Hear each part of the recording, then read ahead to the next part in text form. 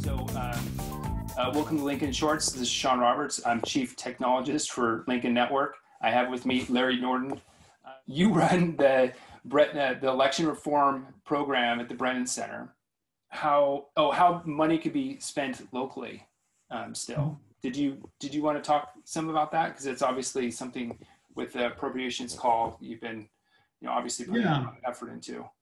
Yeah, so we are less than 30 days away from the last day of voting. Right, voting has already started, so I wouldn't even say election day because election day is now in a lot of places.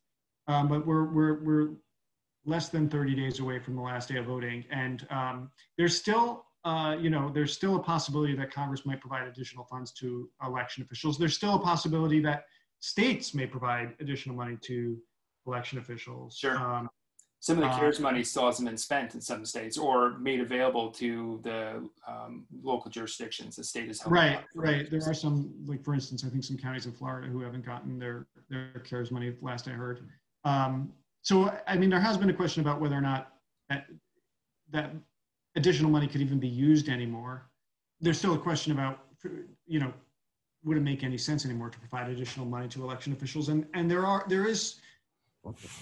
are still some things that money could be used for in the closing weeks of the election that I think would be very beneficial.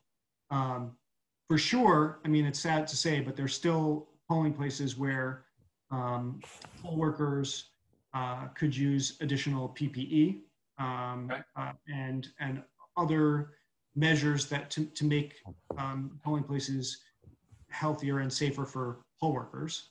Mm-hmm. There's been a lot of talk about mail voting taking a long time to process. That's mostly only true in a few states. A number of states have done mail voting for a long time, particularly out west, and they'll probably be fine this election. Right. But states in the East, in particular, where they traditionally haven't had a lot of mail voting and don't have the infrastructure built up, it would be very beneficial for them to be able to hire up, and they can still do that to process more mail ballots. Sorry? A lot more hands to basically get through them. Right? There's a process that's involved. I've had a lot of people ask me, why does it take long to count mail ballots? It's not that it takes so long. It's that the process that you would normally do at a polling place where you check people's identity has to be done in some states only after the election is over with mail ballots, right? In the state of Pennsylvania or Wisconsin, it's only at that point that they're going through the envelopes that people have sent their mail ballots in to check, to confirm identity, to make sure that the person is registered, that they haven't already voted.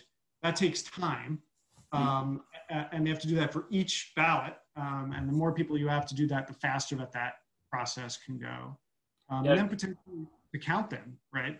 Because a lot of jurisdictions, again, mostly in the East, don't have the machines that they need. And so it's just a slower process to count. If you have more people, that would save a lot of time. So that's another thing that could be used.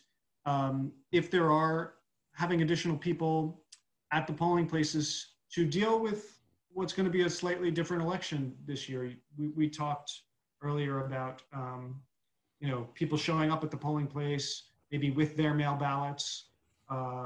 Perhaps they have questions because they sent in their mail ballots and they're not sure if they can or should be voting in person. It would be nice to have extra people at the polling places that can direct them, that can help them. All of that costs money. So, there was something mentioned on the appropriations call as well, talking about that security for some of the voting centers, not only where equipment is being housed, but perhaps where some of the facilities that maybe have to be expanded unexpectedly, like in Pennsylvania, for example, sticks out in my head that they've massively expanded their vote by mail, and I would just assume locality by locality. I'm sure some of the bigger ones have been on top of it. Maybe some of the smaller ones haven't been able to keep up quite as much with the massive increase. So they possibly have some rented areas that normally they don't use, and perhaps they need security for that so that there's nobody going in and touching things, or at the very least not being where they shouldn't be, or people wanting to create chaos, I guess is the best word I can think of. So so security, paying for security, paying for poll workers, PPE, but just like food, drinks, you know, things like that, just basic stuff. To get a lot of people in a small space, there's going to be a lot of hungry people. Well, and if you hire more people with COVID and the need for social distancing, you hire more people, you're going to need extra space just for that, right? So you're not going to be able to cram 100 people into a small space to process ballots. You're going to have to get extra space, and that costs money too. Yes. Yeah, no, that makes sense. What do you think about assuming that most elections officials are on the ball and have already done, you know, all the groundwork that they've needed to do, but what do you think about some of this money possibly being spent on marketing or digital campaigns to get Absolutely. out maybe some last minute information to people? Yeah, voter education this year is so critical because so many people are going to be voting for a new way. The first time, a lot of people are going to be voting by mail for the first time. A lot of people that are going to vote in person are going to have different polling places than they previously had because COVID has forced relocation of a lot of polling places.